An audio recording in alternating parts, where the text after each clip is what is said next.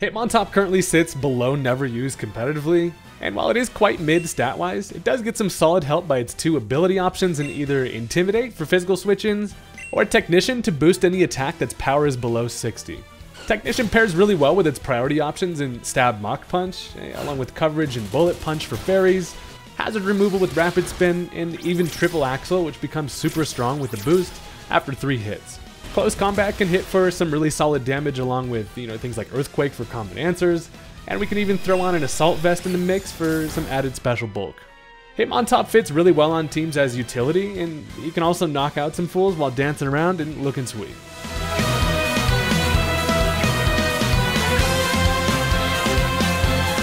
Alright, look, the only problem that I have with Hitmontop is that his idle animation isn't him spinning on his head, and it seems like a missed opportunity. The guy, that's what he does, and he never does it in the game, which is annoying.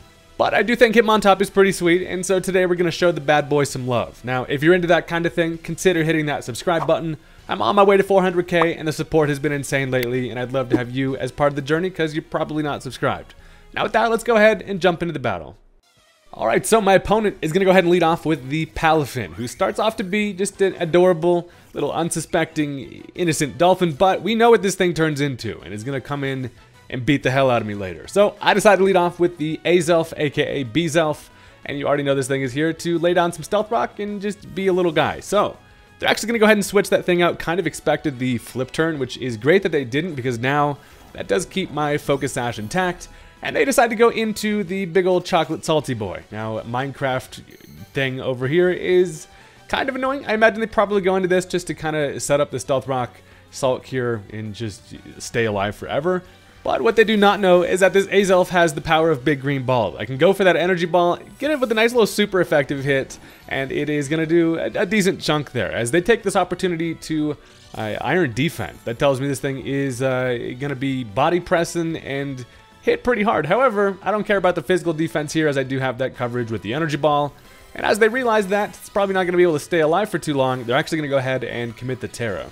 So by not wanting to get destroyed by energy balls, they're actually going to go for the Terra Steel, which is relatively fine by me. As they put the axe on this big crazy salt gorilla's head, it is looking pretty menacing over there. And now an energy ball isn't going to do a whole lot, but there's always that chance for a Spadef drop, and we do not get it. So this now allows them to go for the Salt Cure. Now the good thing about A-Zelf is we don't really care too much about body presses, and the Salt Cure is actually going to break the Focus Sash, which is mostly fine. Now the good thing is, as they do Terra into Steel, obviously I don't have the coverage with the Energy Ball.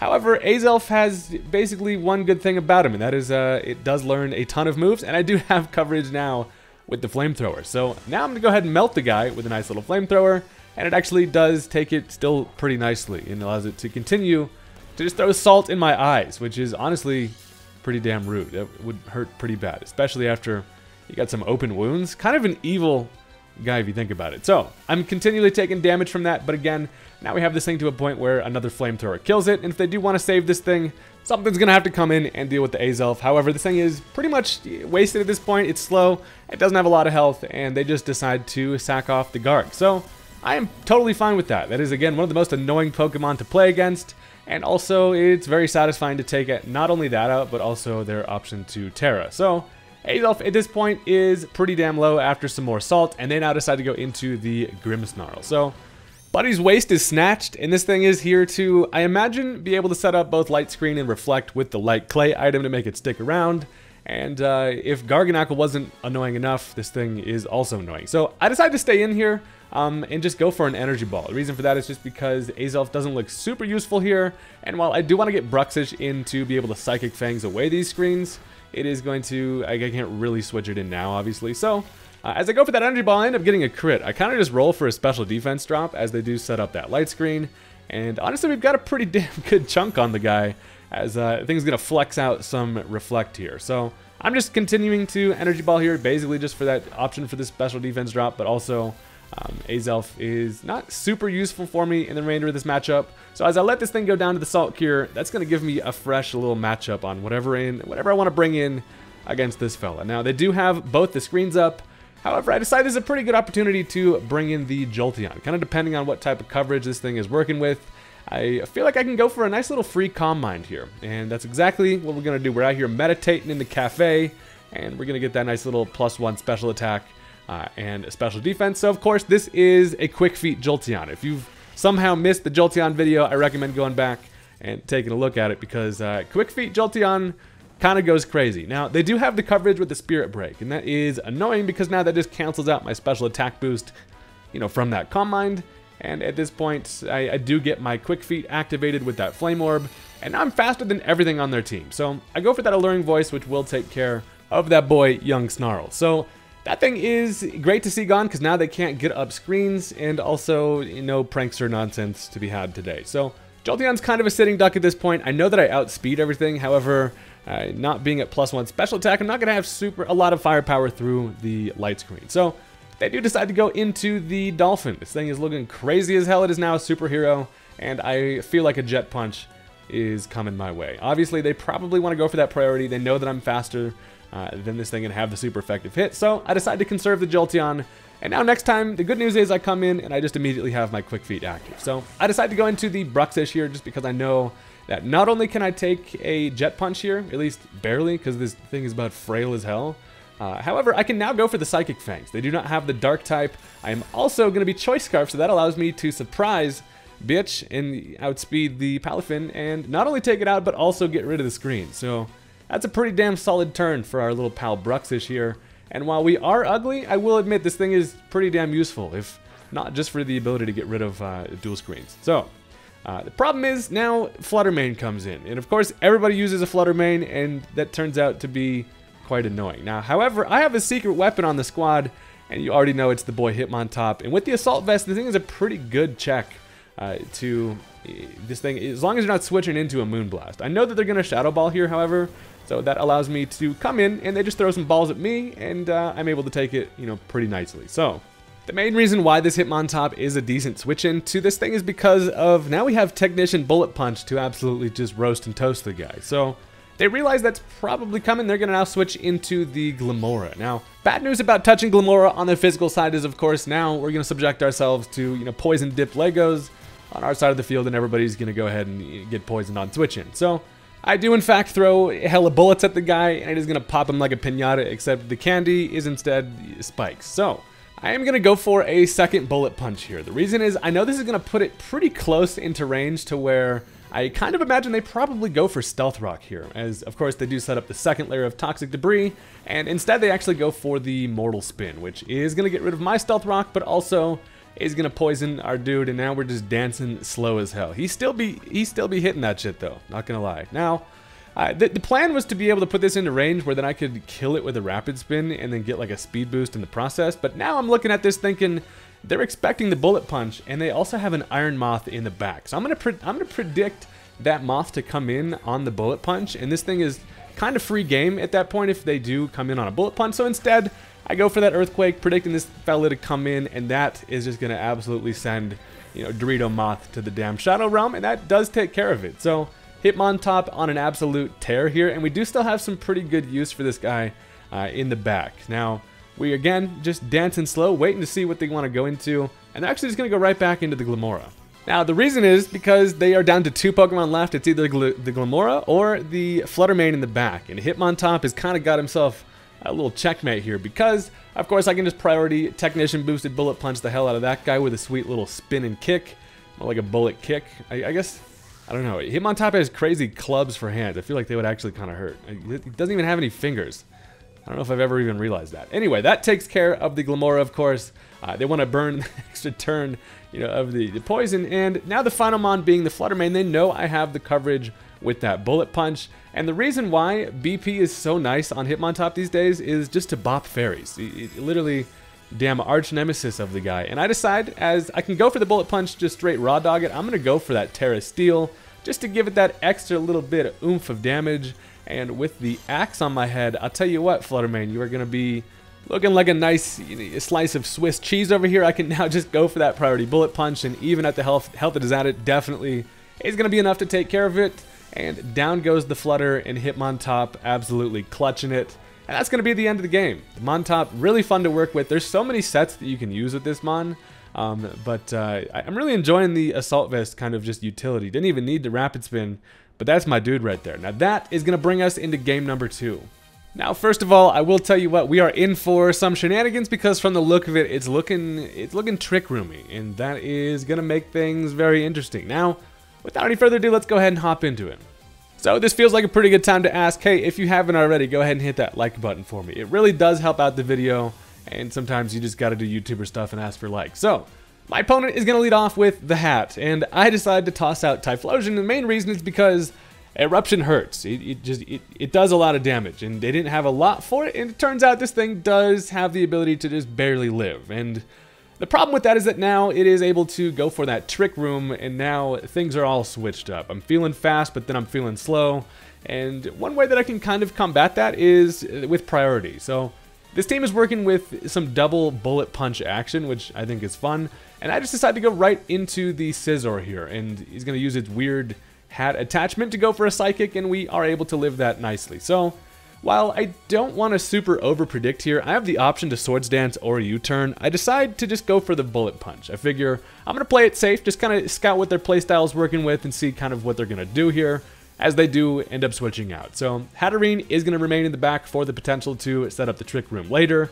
and they unfortunately decide to switch into the Emboar here. So I should have gone for the U-turn to grab myself a bit of momentum, but now I am facing down an ugly-ass Fire Pig with crazy-ass speed because it's going to be faster under Trick Room than everything I have. So the good thing is I do have the option to switch back into the Typhlosion here, and that's just because of Flash Fire. Surely this guy wants to go for that Flare Blitz on the Scizor, so I can decide to go into the Typhlosion to basically just boost up my fire moves. But instead, I'm met with a big old Pig Fist. And that hurts. The Drain Punch is not only going to do a lot of damage to now where my eruptions are weak, but also it brings this thing back to full. And Emboar is a bit of a problem here, and I have to pretty much go ahead and just sack the Typhlosion, because again, I don't have much that really wants to switch into a friggin' Emboar. When it's fast, Emboar can be quite scary. Now, sadly for them, the Twisted Dimensions are going to return to normal, but that is good for us. And that's because I have Fish, and this thing is actually working with the Choice Band item this time, but of course I am going to be fast enough to just outspeed the hell out of this Emboar, and the Psychic Fangs is going to do a lot of damage to literally anything they want to switch in. So they decide to go into likely the defensive boy, the Don Bozo, and this thing comes in and he's like immediately met by some purple teeth, and a Choice Band Psychic Fangs is in fact a 2-hit KO there, and they probably did not expect the Choice Band. And that's why I like switching things up a bit. You know, the Scarf is nice on this thing, but if you can just get some good momentum with switch-ins on banded, strong job boosted Psychic Fangs, you're gonna have, it's gonna do damage. So now they decide to go into the Calyrex Ice Rider. This thing is freaking mounted a horse, and I am just a little dude. So I have to switch out here, and I feel like this is a pretty good opportunity to bring in the Hitmontop. Not exactly sure what this weird dude wants to do, but Hitmontop can come in and groove around a little bit and just have some fun. So they do in fact go for the Throat Chop here. Of course I can take that nice little resisted hit, and at this point a close combat is feeling pretty nice. You know, Dondozo's kind of their best switch in here, and I know that two of these should be able to take care of it. So it turns out they're actually going to end up switching into the Indeedee, but he does have some pretty good synergy on the team, because this thing's going to come in, spill his grape juice all over the damn place. And luckily, however, the close combat is just going to absolutely destroy the guy. And that thing being part normal really helps you boy out. So that takes care of Indeedee, but the bad news is with the Psychic Terrain up, that blocks priority. Now, one of the ways I try to get around the Trick Room and all the weird speed is just by going for priority, but instead, now I cannot bullet punch this Fluttermane. And while Hitmontop would love to do it, go for that Terra, I cannot. This thing's going to be protected by the damn terrain, and I do have to switch out of here. So I decided to go into the Azelf, and the reason for that is because this thing is good at a few things, and mainly coming in and dying, and it's just looking like, in general, this thing is not, it's not good. Listen, this Azelf is here just because I like Azelf, and it kind of sucks, but I come in, I get knocked down on my Focus Sash, which at least does stall out another turn of that Psychic Terrain. And it is good to know that at least Indeedee cannot come back in and set that up, because Buddy is dead. So Azelf gets sacked off, and now I'm able to switch into whatever I like pretty freely. So I'm gonna get in. I'm gonna start squanching here. I decided to go into the Jolteon just because, while I am gonna be slower, I know that I can take one attack from this thing because this Jolteon has HP investment over speed, because we're quick feet. So as they go for the Shadow Ball, that does do a whole bunch of damage, and now allows me to go for the Calm Mind. They're probably thinking, hey, that's fine by me, I'm able to just outspeed, and even with a +1, I should be able to kill, with another Shadow Ball. But we actually get that Quick Feet active with the Flame Orb, and now we're zooming. Jolteon is definitely going to be faster, and at this point I can fire off a nice little +1 Thunderbolt. So it does turn out that Homie has some decisions to make, and something has to die, because they decide to switch into Hatterene, and they figure they're going to give up on the Trick Room and basically just sack off the hat. And the thing tried to sort me into Slytherin, not having it today. That does take care of it. So Jolteon is still in a pretty good position here. That's just because I'm quick. I have a +1 special attack, and we're feeling pretty nice here. Not a lot of people expect the extremely speedy Jolteon, but they're not down to 4 Pokemon left. They decide to go into Emboar. And the bad thing is I'm feeling like even at +1, thick-ass Pig can probably live a T-Bolt, but it actually does take care of it. And I think that is purely because over Timid, I'm actually modest. Since I have the Quick Feet, I don't need to get the extra speed from Timid, and that extra boost in special attack really helps us out there. So with that thing gone, we're feeling pretty solid. And they're able to go back into the freaking Calyrex, who does have 2 abilities at the same damn time. This thing is broken as hell. And again, I don't know what the hell this horse wants to do, if I'm gonna be honest. They're actually gonna go ahead and commit the Terra at this point. And so this thing is quite scary. Bad news about the Terra is that now they're going into grass. I'm not gonna be able to have the super effective, Bullet Punch. And some of the main things we're afraid of in the back, again, are going to be that Flutter Mane. So as I go for the Thunderbolt here is now going to be a resisted hit. Does not get the half, and we also do get the Para. So this thing is built to be slow anyway, which is funny because it's a guy and a horse that's slow. But they can finish me off with the Glacial Lance and absolutely destroy my ass. So they did have to at least use the Terra to be able to get through the Jolteon sweep. And now, even with the Chilling Neigh, this thing is chilling quite damn scary. So I know that at least, it's slow and it's paralyzed, so there's like a chance it won't even be able to attack. And I'm just going to go right back into Alolan Jinx. I can go for now the Psychic Fangs. Nothing can switch into this, especially with that Choice Band. They've seen the damage. Dondozo can't handle it, and that does take care of our weird little Calyrex rider guy. I don't know what the hell that thing's deal is. What a weird setup. So the Psychic Terrain does go away, and that is actually very important because now one of my win conditions, especially against things like the very scary Flutter Mane, is going to be my Bullet Punchers. So I'm actually just going to switch right into the Hitmontop. Reason is because, again, they pretty much have to go for the Shadow Ball if they want to kill the Bruxus here. I don't know if a Moonblast kills if it's not Specs, but I bring Buddy in, and we're just absolutely grooving once again. And the Shadow Ball is going to knock us down quite a bit. It honestly does look like Specs damage, but I'm not exactly sure. But good thing is I can now just go for that Bullet Punch, and they're actually going to... They know the Bullet Punch is coming. They've seen the bullet punching capabilities of our boy Montop, and they're just going to go right into Dondozo. So at least I'm able to get, a pretty meaningless chip there with the old Bullet Punch, but it's looking like I can outspeed here and finish it with the Close Combat, which is amazing. Punching the hell out of that fish before it's able to... Sorry, I guess it's a whale. The whale fish. The catfish whale, I don't know what this thing's deal is either. But I do know one thing, and that's it's dead as hell. We punch the shit out of it, and down goes the Dondozo. So, my guy's down to 1 Pokemon left, and luckily it's Flutter Mane, and I have my Flutter Mane killer in full position here. They do not have the Psychic Terrain to block the priority, and you already know the drill. We are going to be able to commit the nice little Terra Steel, just for that extra damage in case this thing has... some weird type of training where it can, live a technician boosted hit. But one thing is for sure, especially with the axe on our head, with that extra stab damage, a Bullet Punch is going to be able to come through. And these club hands are striking once again. But he's got some holes in him, and down goes the Flutter Mane. And call this Hitmontop the damn Flutter Mane killer, because that's what we do best out here. And that is going to be the end of the game. So I thought that was just a kind of a fun match, a good solid kind of full team effort. And while Hitmontop isn't generally meant to be the star of the squad, sometimes it just deserves the spotlight, and that was what we're working with today. So again, thank you guys very much for watching. For real, the support on these videos has been absolutely nuts lately, and I've been having a lot of fun with it. I am cooking up some more crazy teams. If you do have any recommendations or things you want to see me use, definitely leave a comment because I do read every single one of them. And I will see you guys later. Peace out.